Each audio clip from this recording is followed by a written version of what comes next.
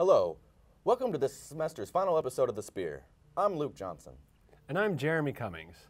Today we've got stories about women's tennis entering the NCAA tournament and professional wrestling. Let's get started. The San Jose State Spartans hosted the Utah State Aggies in a clash of the Mountain West Conference's top two teams. Madison Arwen, Casey Watt, and the Spartans' pitching staff stole the show. San Jose State returned from a 6-game road trip without any jet lag. The Spartans tagged up the Utah State pitching staff for 30 hits in 3 games despite facing two of the best arms in the conference, April Brown and Kelly White. The pair buckled down with runners on and stranded 22 total Spartan base runners. It wasn't enough, however, as the Spartans scored 5 times as many runs as the visiting Aggies. It was the San Jose State pitching staff that, in fact, dominated the series. Caitlin Linford tossed complete games on Friday and Sunday with 15 Ks and 0 walks in both wins. Linford and Colette Riggs in the Spartan offense finished with a plus 12 run differential. The Spartans' bats were led by outfielder Casey Watt and first baseman Madison Arwen, who went 14 for 21 and knocked in 9 runs in the series. The Spartans still first place from Utah State in the Mountain West Conference, and if San Diego State loses and San Jose State wins on Thursday, the Spartans will clinch the Mountain West title and an automatic bid to the NCAA tournament. There we go. The woes continued for San Jose State's baseball team as the Spartans got swept on their home turf by the San Diego State Aztecs, tacking on 3 more losses after losing the past 3 games. Faced, he walked in, and he hits Breen on the shoulder. 2-1 pitch in tight on the Spartan right-hander, and is back with 4 to play. Tanner swings, Atkinson launches one to left field. Moving back is Olivet. He'll look up, and it's gone.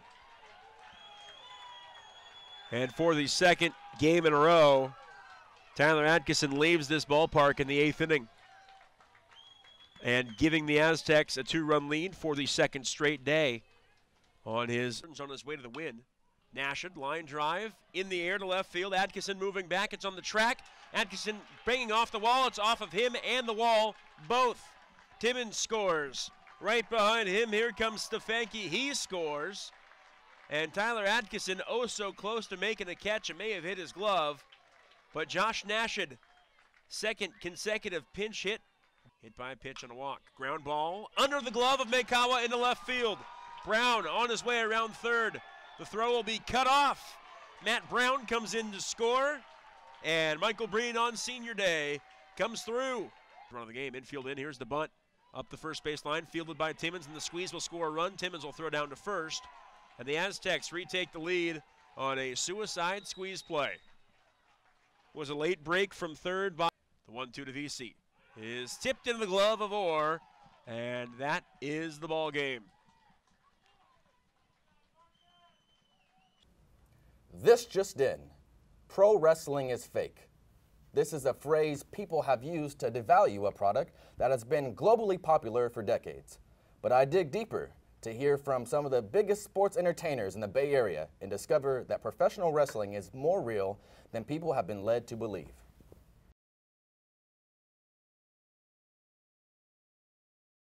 Oh, wrestling's fake.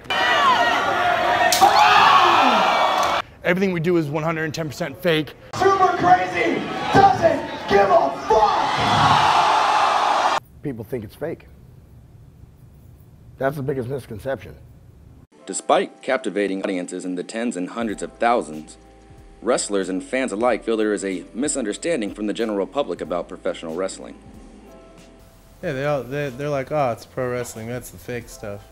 But I always get bruised up and limp and hit in the face and shiners and, you know. Bodies have been bruised. Yeah. How do you learn to fall off a 20-foot ladder? I don't know, JR. But that's true. Like, that's not going to hurt. Yeah, that's probably the biggest misconception. It's like people thinking that it's more fake than it actually is. Well, they make most things seem like it doesn't hurt at all. Like, they don't think getting hit over the head with the chair doesn't hurt. I mean, we know that that's real. Just because the matches are predetermined doesn't mean the hits are taken don't hurt any less, you know? Do some people think that chairs aren't really made of steel? That's what I've heard. I've heard that. Another misconception, yeah. Same thing with the tables, all that. I've heard some crazy stuff, and the blood's fake too somehow. A lot of misconceptions. You can understand how a wrestler would get mad if he's, you know, crapping out of a paper bag, you know, when he's 60 years old, and somebody says, oh, wrestling's fake. What, is the ring like a trampoline? No, that ring's made out of wood and metal. They put a pad under it to try to break your fall a little bit, but it's a lot harder than people give us credit for. You know? It takes a special breed to be a professional wrestler. You go to the movie and you sit down to watch the blockbuster of the summer, the showstopper, the main attraction, the feature presentation you've been waiting to see, the action movie that's going to end all action movies, and you see Sylvester Stallone out there with his machine gun and he's rattling them off to everybody and just laying people over like mowed lawn. You don't sit there and go, you know what, this is fake. That's Sylvester Stallone. That's not Rambo. That's a real guy. And that guy right there, that was Jackie Chan. He didn't really get shot. I know he's still alive. You suspend your belief long enough to sit down and enjoy yourself and be thoroughly entertained. That's why it was changed from pro wrestling to sports entertainment, because we're just asking you to suspend your belief long enough to be entertained.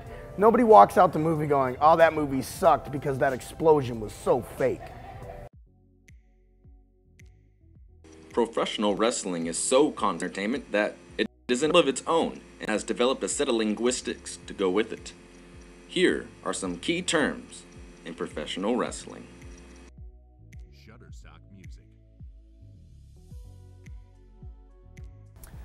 Shoot can mean a lot of things, but mostly it just means that there's reality involved in what's happening. It's a real thing going on, as opposed to part of the performance. I believe a shoot is just you being tired of the bullshit and being yourself. And that's why not a lot of guys shoot, because a lot of guys don't have a backbone to shoot. A shoot is when the shit gets real. Shit hits the fan. And it's like if you really fucking go to knock my head, can I cuss? I'm sorry, I didn't mean to cuss, yeah. Okay, if you really go to shoot to knock my head off, you can guarantee I'm gonna go back and try to knock your head off as well. Yeah, you lay into me as hard as you can, I'm gonna shoot it right back to you. Has that ever happened to you? Oh yeah, yeah. I've been rocked a couple times, but yeah.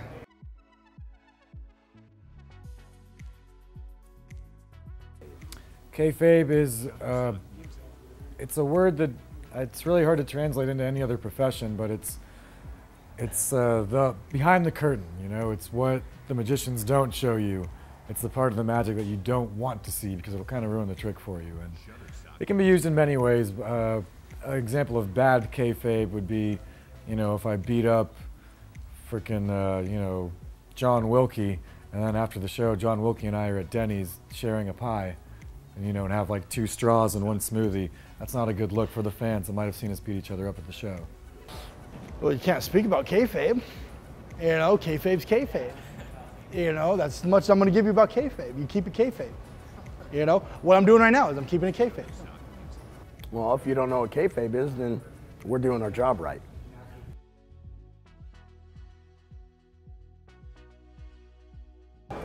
A work is wrestling.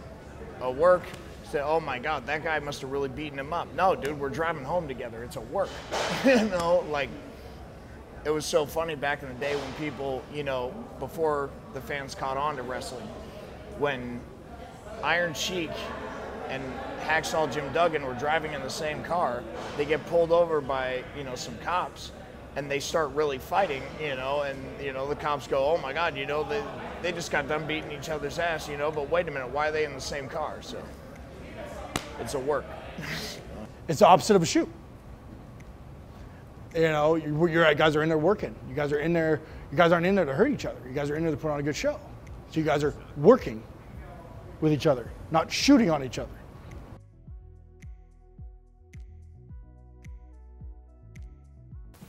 Shoot.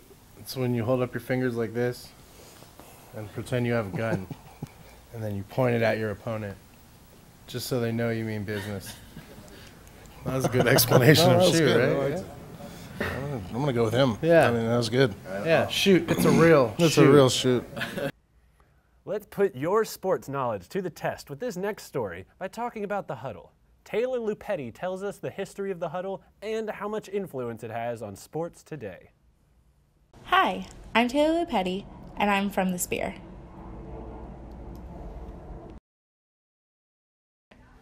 My name is Everett Smith, and I am a professor here at San Jose State University. Would you mind telling the story of how the huddle originated at Gallaudet University? Of course. So here's the history I remember. The huddle was created a long time ago. I believe it was somewhere in the 1890s, the mid-1890s. There was a man on the Gallaudet University football team in Washington, D.C. His name was Paul Hubbard. Paul was the captain of the team at the time. He noticed that every time he would call his team together in the middle of the game to discuss plays, the opposing team could see what they were signing because they were not hiding their hands. Because of this, the other team would come back to the field knowing exactly what their plays were. After noticing that this was happening for a while, Paul, as the quarterback of Gallaudet, realized that if he had his team standing in a circle with their hands down, the opposing team would not be able to see their hands. And that's how the huddle came to be. It's funny to think the idea came from the deaf community and is now used on every football field.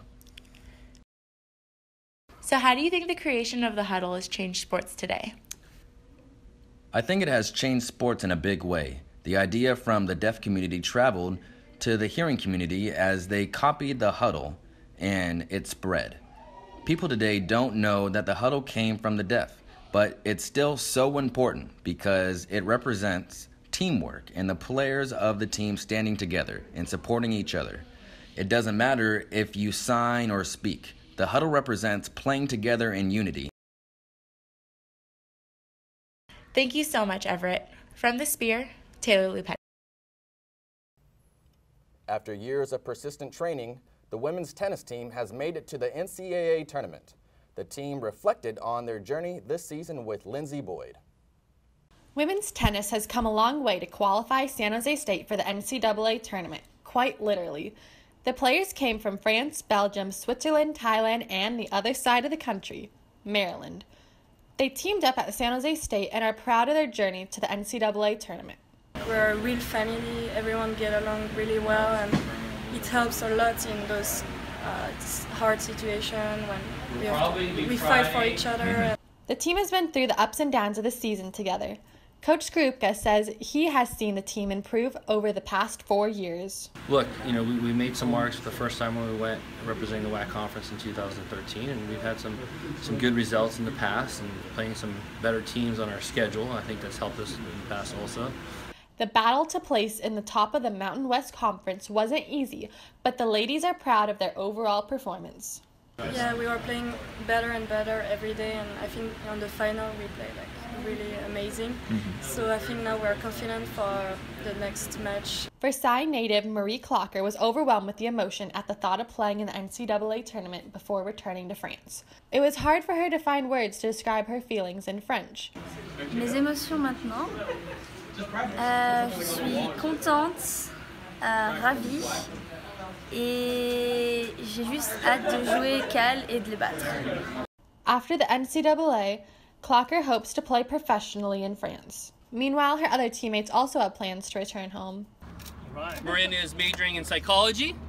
She'll go back to her homeland, Belgium, and work with young junior players, both on the court and off the court.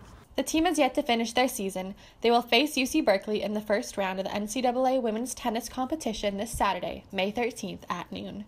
With the Spear, Lindsay Boyd.